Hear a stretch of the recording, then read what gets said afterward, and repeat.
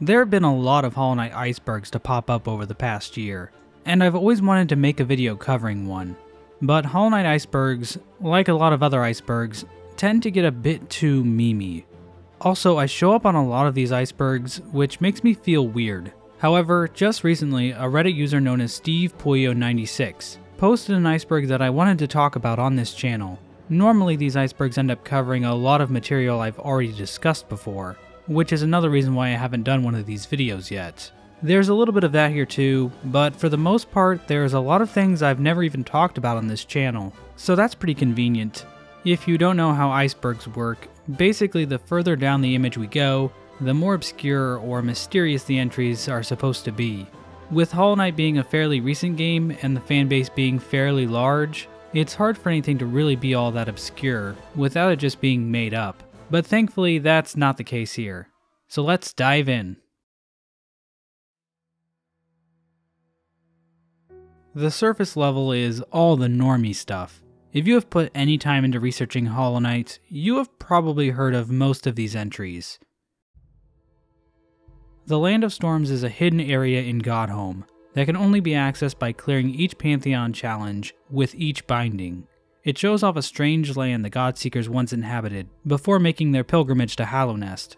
It's a super secret area that the vast majority of Hollow Knight players won't even encounter. But it's a very well-known area at this point, so it's not surprising to see it at the top of the iceberg.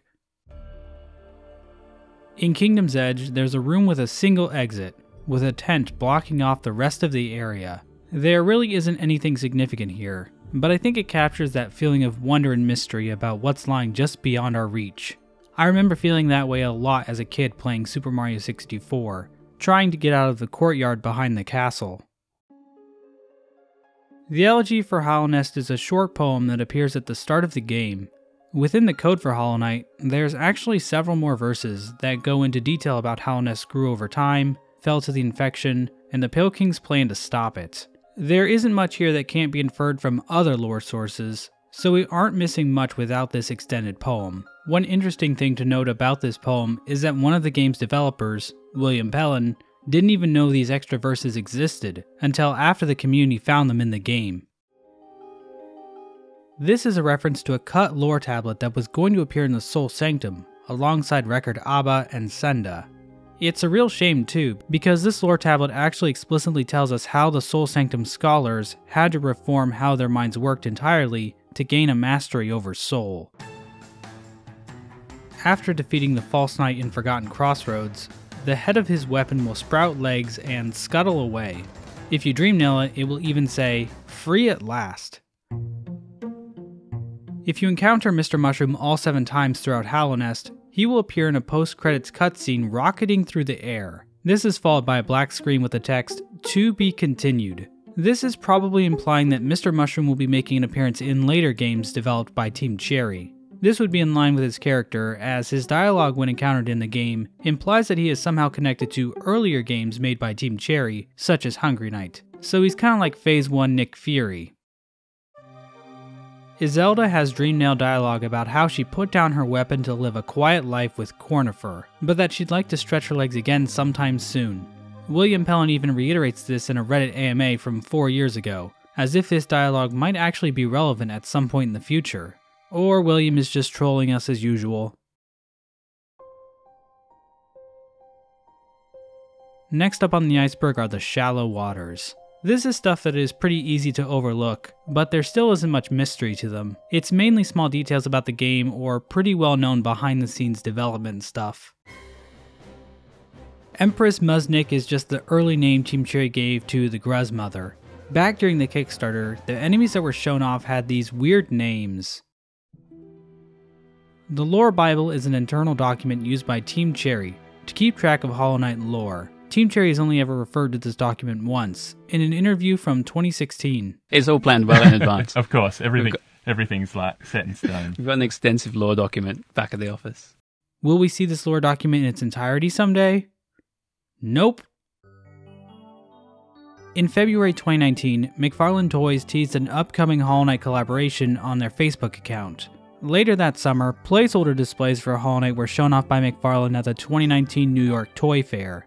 However, after this, there have been no further updates about the Hollow Knight figure, and we have never been given any explanation about what happened. I guess we're stuck with figures of Shrek and piss-colored Flash. The Hunter's Journal doesn't really make sense from a lore perspective. The Hunter explicitly tells us that by defeating enemies, we gain the ability to decipher the text he has written in his Hunter's Journal. There are some instances where it is implied it isn't the Hunter though. For example, the Dreamer fights and Grimtroop enemies have different symbols over the description text, as opposed to a symbol of the Hunter's eyes. This could imply that he didn't necessarily write these notes, but then how did they get into the journal in the first place? How exactly do we get excerpts from poems like the Grimtroop, or smut like the Grey Prince? And even if we ignore those oddities, the Hunter symbol does appear for enemies like the Radiants. So does this mean the Hunter fought the Radiants at some point? In early development screenshots of Hollow Knight, the Harump enemy had a more green shade to its body, and it somehow looks even uglier than what we got in the final game. There are a number of enemies in the game who give Dreamnail dialogue that is nothing more than an ellipses. Fool Eater, Gulka, Sporg, Shroomeling, Bulugsack, Nosk, Shadow Creeper, Broken Vessel, and Lost Kin. It seems more non-animal based enemies and ones closely tied to the Abyss share this attribute. As for Nosk, it has this whole thing about being able to read minds, so it's hard to know what it would actually be capable of thinking. Is its Dreamnail dialogue just a reflection of how the Knight doesn't have thoughts either? If you die in the Lake of Unroom and come back, your shade will be looking out over the lake, just like the Moss Knight we also see there. We know that Un is calling out to the Moss Knight. Is the shade also hearing this call, or can it somehow sense her power in another way? Regardless, it's a neat little detail, since we don't see the shade interacting with other creatures in Hallownest all that much. Relic Seeker Lem's name is shown as Relic Seeker Marm in development screenshots of the game. Nosk's lair is located behind a breakable wall in the lower portion of Deep Nest. In this section, Nosk appears just out of reach of the players several times, luring them to his boss fight room. However, Nosk can actually be seen fairly early on in Deep Nest. Nosk first appears in the room leading up to the big drop into lower Deep Nest.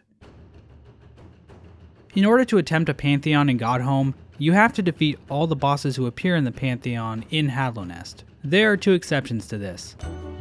One is Grey Prince Zote. If you don't save Zote in Greenpath, Grey Prince Zote won't appear in Godhome at all. And if you do save him, Grey Prince Zote won't appear in a Pantheon until you fight him in Bretta's house.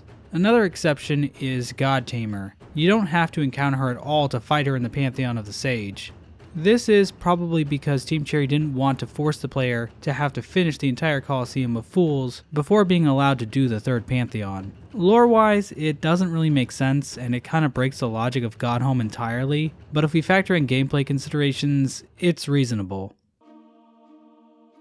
As far as I know, we have no idea what the actual name for the City of Tears was before it became the City of Tears. It's been referred to as the Heart of Hallownest, but an actual name doesn't appear anywhere I've seen, and chances are, we'll never know. Deep Nest used to be a lot bigger than what we see in the final game. Eventually, the eastern portion of Deep Nest was reworked to be a new area called the Outskirts, which eventually became a catch-all for stuff Team Cherry hadn't found a place for yet. Eventually, this area became known as Kingdom's Edge. The only enemies we see in Fog Canyon are the jellyfish. There are a few bug corpses here and there, but no infected husks like we see pretty much everywhere else. One theory I've seen is that the jellyfish were explicitly created as a way to contain infection, since they remain entirely passive while the infection remains controlled inside their body. Brum and Nim are both musicians playing on what appears to be an accordion, but if we look closely at this accordion, we can see that it actually has legs, implying it's in the same boat as Macebug. Unfortunately, there is no way to murder Brum to rescue this poor creature, so instead it must suffer in agony as we look on in horror. There are some differences between the base mode of Hollow Knight and Steel Soul mode. The two main differences are that Tuck is dead in Steel Soul mode, and the player encounters Steel Soul Jin instead of Confessor Gigi. Is Steel Soul mode the more canonical route, since death is permanent here? Also, Elena from the Wanderer's Journal encounters Jin and Gigi and Tuck. So what's going on there? Also, why is the game mode where you are more fragile called Steel Soul? It's kinda back-asswards, don't you think? There are a lot of funny and memorable voice lines for the characters in Hollow Knight, such as Fafunda! and Gooba! and of course, Does he look like a bitch? by far one of the most well-known phrases is when Hornet appears to help the knight during the Hollow Knight fight. A popular meme within the community is that she shouts, "Get good." But Team Cherry has actually addressed this in a 2018 interview with Kotaku. A happy coincidence. Is the actual word gektu? I believe it's gek2. Or gektu? This probably refers to how the fungal waste used to be much bigger early on in development, encompassing the fungal wastes, Green Path, Queen's Garden, and Fog Canyon. Over time, Team Cherry broke up the area into more segmented and distinct regions. When Zote first appears in Dirtmouth after being saved in the Forgotten Crossroads, he talks about how Elderbug is rambling on about the infectious air in Hallownest below. In response to this, Zote says, "Has he simply considered not breathing?" Fucking brilliant. While we can find Tiso's corpse in Kingdom's Edge, we unfortunately never actually see how Tiso was killed in the Coliseum of Fools. A popular theory that has been circulated around is that Tiso was killed by the brooding Moloch that appears in the Trial of the Fool, since that's what he gets killed by in this fake-out scene from the Pantheon of Hallownest. Throughout the Mantis village are these cloths hanging from the ceiling. Once we gain access to the Mark of Pride room, we can see that these mantises are actually sleeping in these things. How cute. Once you find the Pale King's corpse in the White Palace, you can actually sit on his throne. After a short while, the game will play a royal arrangement of the Hollow Knight theme.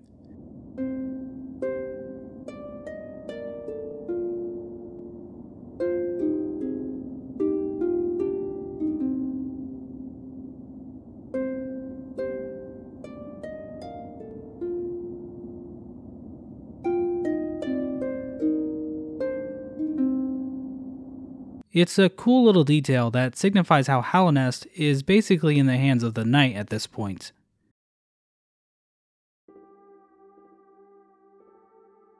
Below the iceberg, things start to get more obscure. At least I think they do. It's kinda hard for me to know what details are more well known by the majority of people, and which ones are more obscure.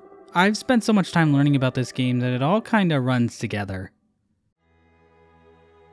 In the earliest promotional material for Hollow Knight, we can see that the three Dreamers were more uniform in their design, each sporting the same mask we see Monomon wear in the final game. In the final game, we can even see an archway near the Black Egg Temple, where it still only shows Monomon masks. Shark Jump Studios is a company that helped Team Cherry port Hollow Knight to the Nintendo Switch. The Switch is not a very powerful machine, and Hollow Knight was very poorly optimized when it first came out. So Team Cherry hired some help to get the game running smoothly on Switch. When we first encounter the nailsmith, he thinks we are someone else, asking for him to hone another nail, implying he has done a lot of work for this person previously. Nailsmith eventually notices we are not the person he thought we were, and he never brings up this other client again. I have no idea who Nailsmith could have been talking to, but I do think there is something going on with the Nailsmith that we just can't know about. When you dream nail the Pale King in the White Palace, he says the iconic line, "No cost too great." However, there was another line left in the game's code that went unused. He said, "False one, you cannot reach me here." False one probably refers to the Radiance, but it seems Team Cherry wanted the Pale King's dialogue to be more reflective of his own actions. The Abyss doesn't really have music like the other areas in Hallownest. Instead, we just get a lot of low droning sound, which conveys the haunting emptiness of the area. However, if you speed up the music, you can actually hear the Vessel theme that plays at the start of the game and in the Dream No More ending.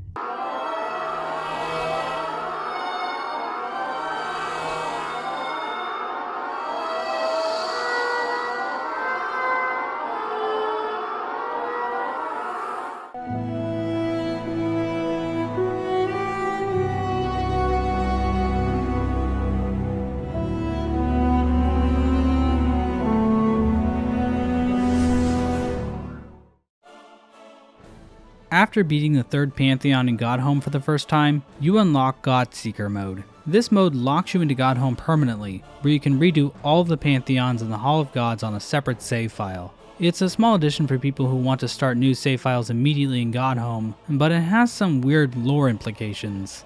The Godseeker talks to us completely differently in this mode, groveling to us in all her dialogue.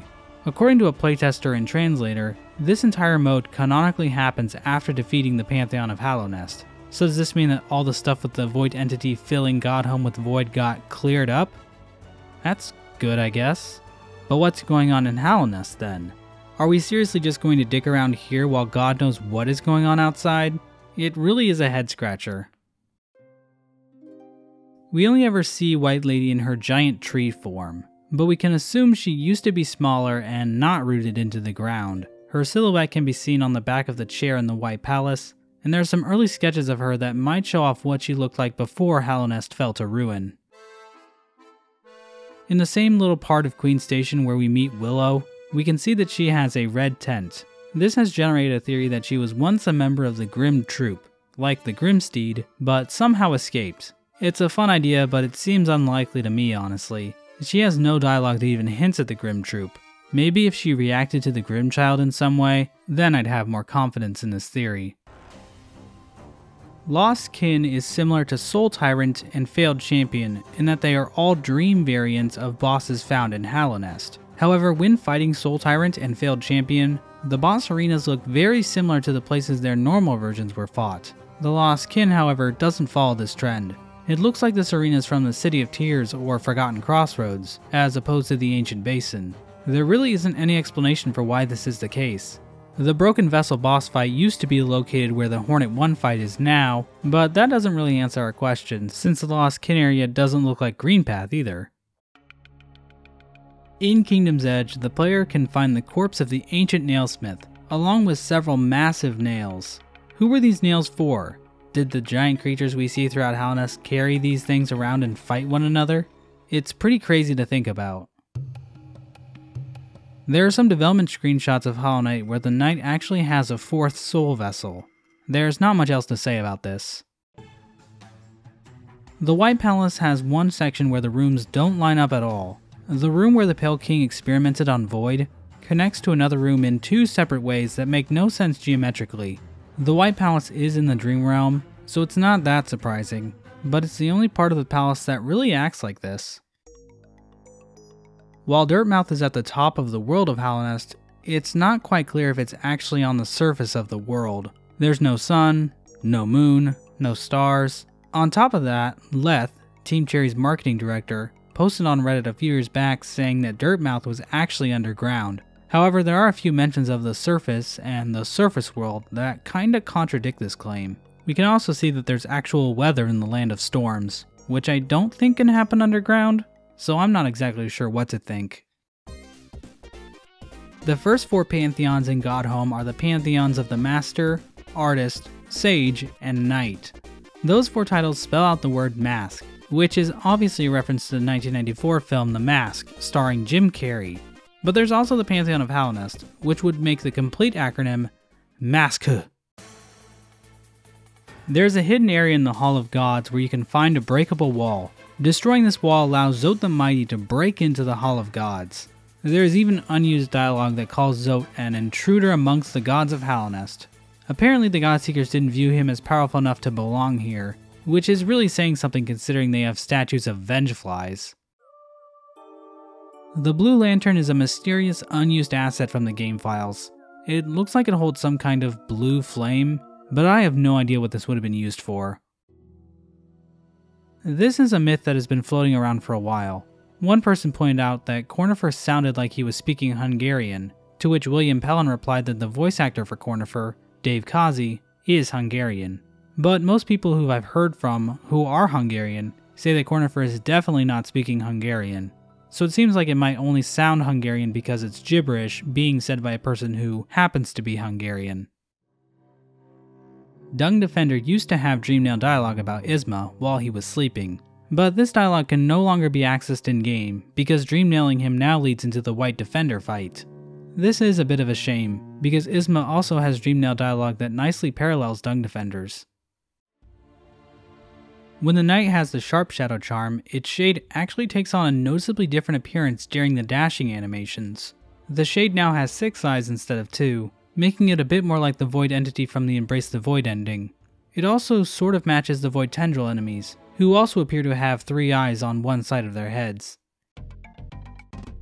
The gorgeous husk in the City of Tears and the giant geo deposit in the Ancient Basin both give the player a total of 420 geo. Nice. From an old development map of Hallownest, we can see that Lurien's original name was Lurien the Whisperer. As if this guy wasn't creepy enough.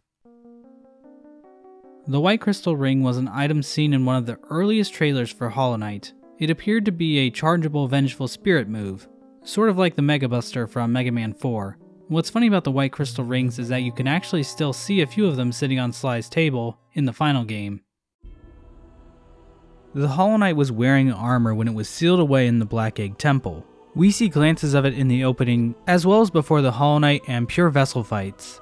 We can get a better glimpse of the armor from sources outside the game. It appears in the Godmaster reveal trailer for a brief second, and it's also on a card that comes with the collector's edition of Hollow Knight, sold by Fangamer.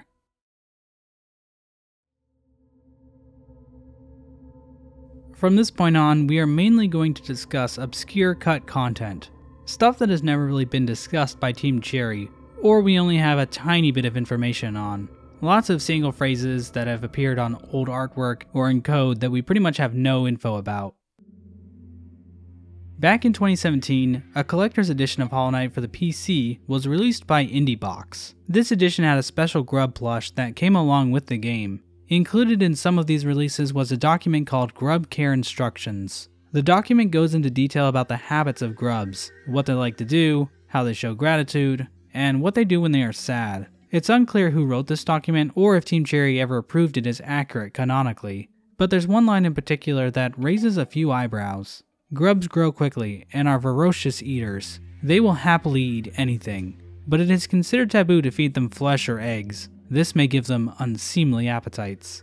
This document makes grubs out to be like fucking gremlins, and people seriously wonder why I hate these little bastards so much. The Dirtmouth Fly is an NPC who appears in 2 very early screenshots of Hollow Knight. These 2 images were found hosted on the back end of Team Cherry's website, but they were never actually publicly revealed.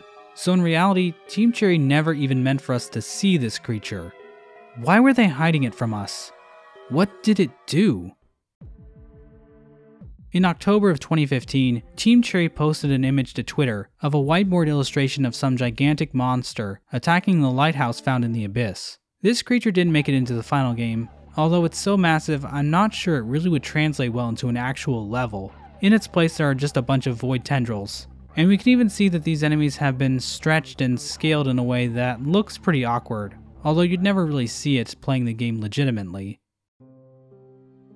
The Skyward Slash is the name of a cut nail art that the player could find in the Forest of Bones. It shows up on an old development map of Hallownest alongside the dash attack and spin attack. So at this point there wasn't the Great Slash ability. I assume Skyward Slash would have been like the Great Slash but upwards, which doesn't sound too terribly useful, so I'm glad they cut it. There are quite a few entries in this section that come from old development maps of Hallownest we have collected from Team Cherry interviews over the years. So I'll do all of them in a row. Apparently there were going to be cave paintings in Deep Nest, somewhere near where the hot spring is now located. I don't know what these cave paintings would have shown. Perhaps it would have given us more history about Deep Nest's inhabitants. We know a little bit about the Weavers who arrived in Deep Nest at some point, but not much about the non-Weaver creatures who lived there. The Faraway Grave is an area that would have been located east of the crypts and the resting grounds, near where the Soul Eater charm is found. This area certainly sounds important, but we know absolutely nothing about it.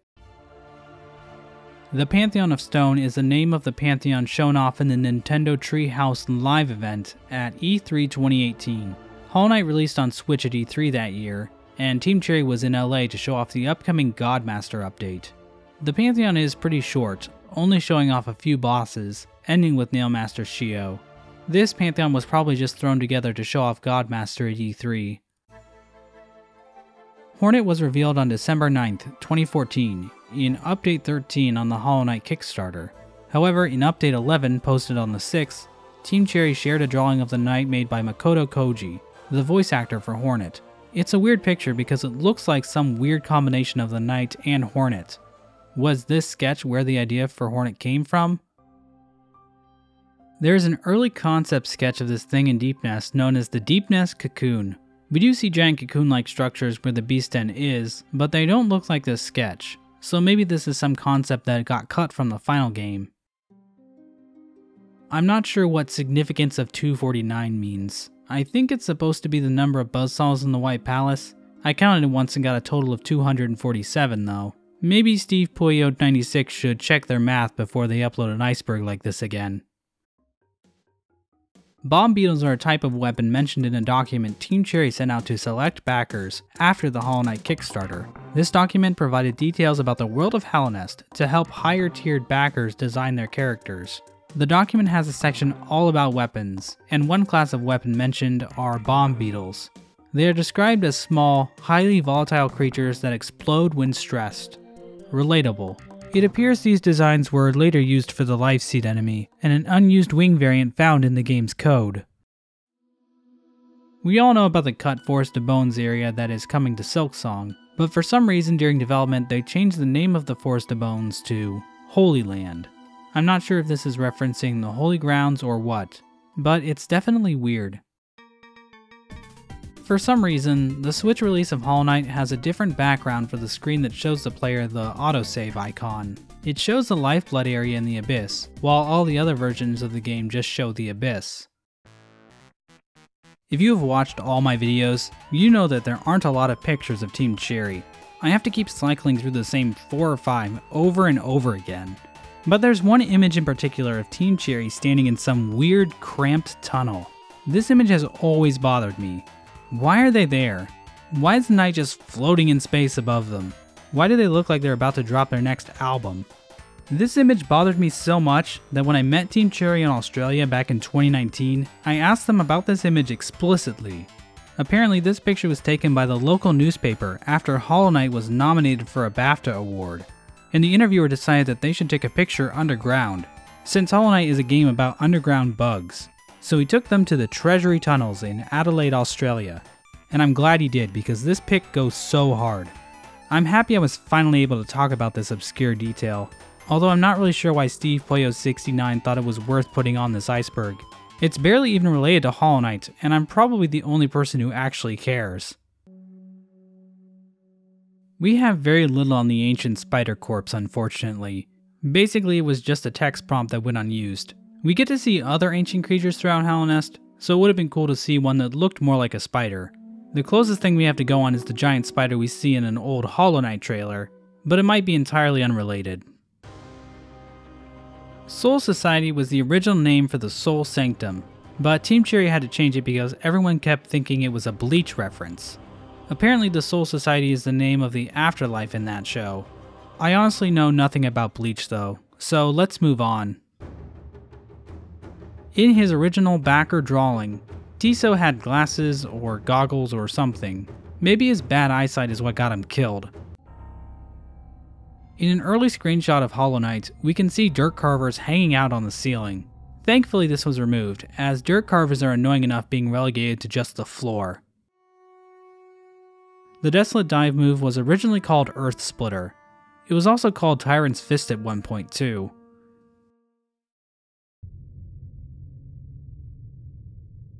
Here we are at the bottom.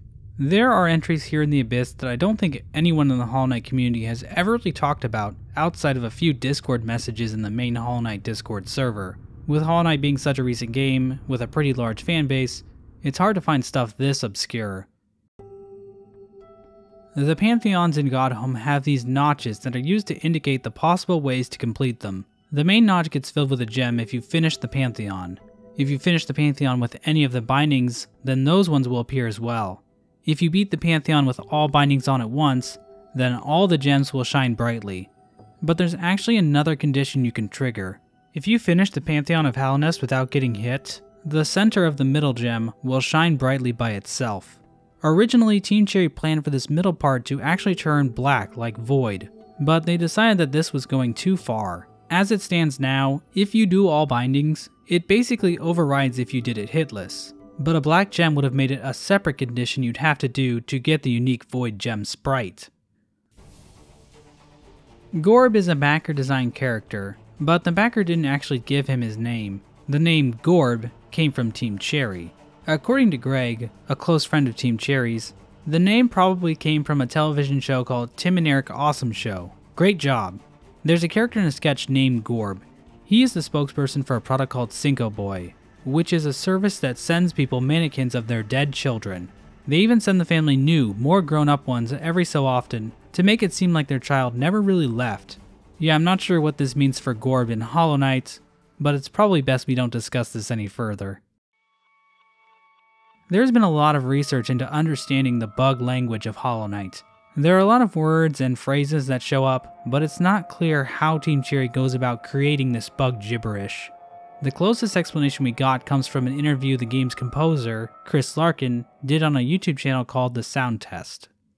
To be honest, I can't remember exactly what they did, but I think they found a way of generating text and then like reading that backwards or something. I'll have to ask Will and Ari how they did it, but In earlier builds of Hollow Knight, each of the area banners that appear in the save menu had their own files with unique file names. The banner for Beast's Den was originally titled Gar's Den. Is Gar someone we should know about? Is that the name of the monster who captured us? It's always bothered me that something clearly captures us in this part of the game, but we never get to see it. I'm fairly confident that this creature is hiding inside the Trilobite statue, but that's just speculation on my part, and I really hope we get an actual explanation for this stuff, eventually. The Spidworm is an enemy concept for the infected Crossroads. It would have been an infected version of the Gome enemy that fired off infection. That honestly sounds terrible, so I'm glad this didn't make it into the final game. Lion Shaman comes from another development map of Hallownest. There was a lion village planned somewhere near where the stag station is in the final game, and it seems that there was going to be a shaman there. But what is this lion village exactly? One thing we know for sure is that the lion village was designed by a top Kickstarter backer. I'm guessing this might be a village of antlions, but I'm not quite sure. I reached out to Team Cherry about this on Twitter a few years back, and they did let me know that the lion village is full of lions. The Colosseum trophy is a cut object that would have appeared in the Colosseum of Fools. We can actually see how this object would have appeared in the game. There's a scene of the Colosseum still in-game that shows the Colosseum trophy hanging over a much smaller version of the Colosseum. This was probably a pretty early concept for the Colosseum, before they had the trial boards created. Ghost coins are an unused value stored in the player's save data. I think they were an early name for essence, since it's basically just a currency you get from killing ghosts. The main character in Hollow Knight goes by a lot of different names, like Little Ghost, or Little One, or Little Shadow. The general consensus in the community is that the main character should be called the Knight. But according to Team Cherry in a stream they held back on Mixer in 2018, the Knight actually has a top secret internal name. This name is used as a way to differentiate the Knight from the Hollow Knight for translation purposes. Whether or not this name has any lore significance, I guess we'll never know. This one is pretty self-explanatory. To be fair, I have met Jack Vine in real life before, so I think this might be wrong. But then again, hologram technology has improved a lot over the years. And that's the entire Iceberg. There sure was a lot to go through, but hopefully there was some new nuggets of Hollow Knight info you weren't aware of before. That being said, I need to come clean about something. I made this Iceberg, with the help of a few friends. Steve Puyo96 is nothing more than an unpaid actor, I'm afraid. But please understand, I really wanted to do an Iceberg video that wasn't full of memes or stuff I already talked about before. And it was the perfect excuse for me to finally talk about this one picture of Team Cherry standing in a fucking tunnel.